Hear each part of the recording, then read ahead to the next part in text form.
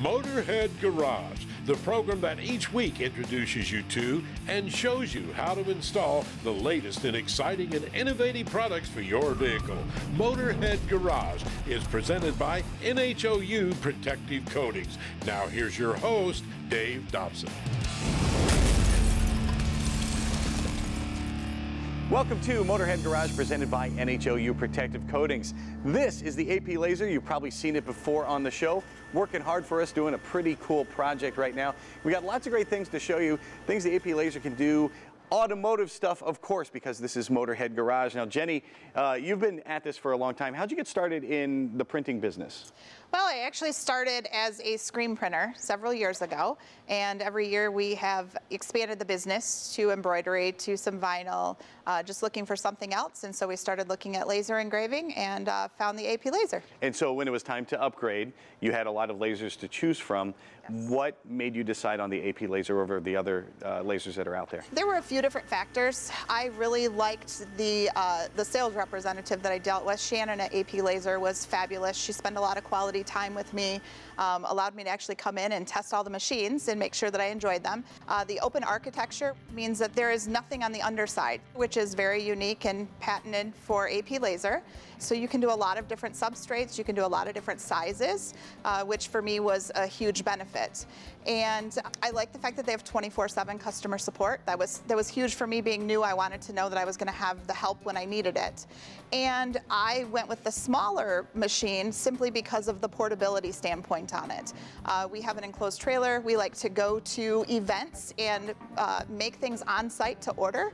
And so I needed something that I could pick up and load into a trailer and put in my car and, you know, go back and forth and have that flexibility. And in doing that, you catered to a motorcycle crowd recently, right? I do, yeah. So we've done some motorcycle shows. We do Jeep shows. So we're looking at getting into some car shows, and we just kind of keep expanding the horizon of the different types of shows that we go to. We've done some hunting and fishing shows. So again, even the hunters and fishermen, there's some different things that we can engrave on for them as well. So I'm curious, what kind of stuff did you engrave for the biker folks? When we were there, we had the ability to engrave on leathers. Oh. We did some keychains. We actually did some tumblers, some can koozies for them, but hoping to kind of expand that, maybe even do some engraving on their gas tanks.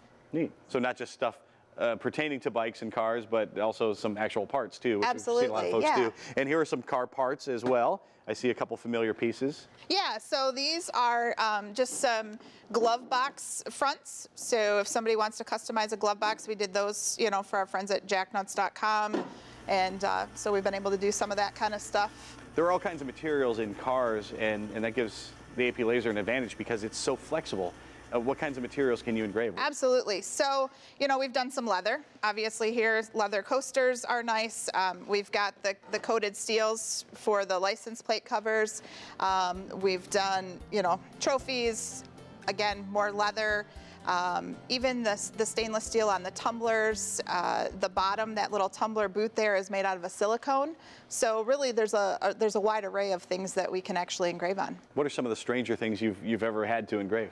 Well, we did this fleece blanket, which I think is very unique, not necessarily strange, but fleece is kind of a unique thing to engrave on. We've actually done a tombstone, which was kind of a cool project for a military veteran. And just a big array of things. Were you telling me about a pie?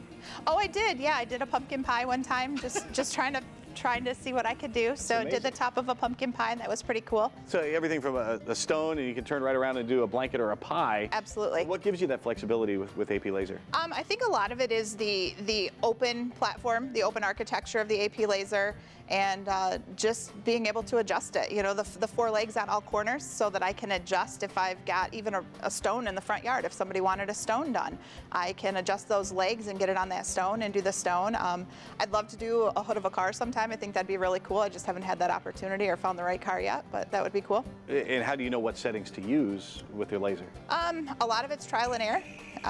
There's a baseline setting for each machine and the power that it puts off.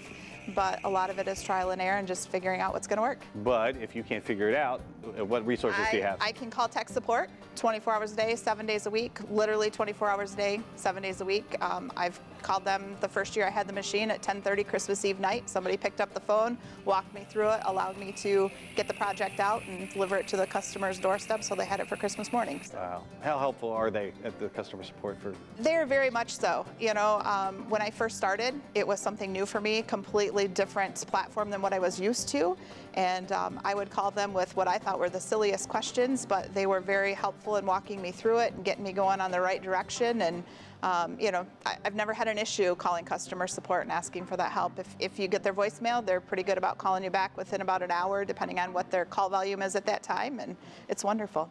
And I've seen they also have a Facebook user group. Yep. How much do you use that? You know, I read through the posts, and a lot of times somebody new will be posting something, and even we can comment on it to help someone. So not necessarily does it have to come from AP Lazer. A lot of times they do pipe in and give some insight as well, but it's kind of nice when you can bounce ideas off of other people that are running the same equipment as you are. Well, thank you, Jenny. There's obviously all kinds of things we can do with the AP Lazer, and it's only limited by your imagination. Now, check out this American flag. This is going to look awesome once we wipe it down. You can do all kinds of personalization, car stuff, other stuff. Check them out at aplazer.com/TV. There's a special discount for Motorhead Garage viewers. This is Motorhead Garage presented by NHOU Protective Coatings, and we'll be right back.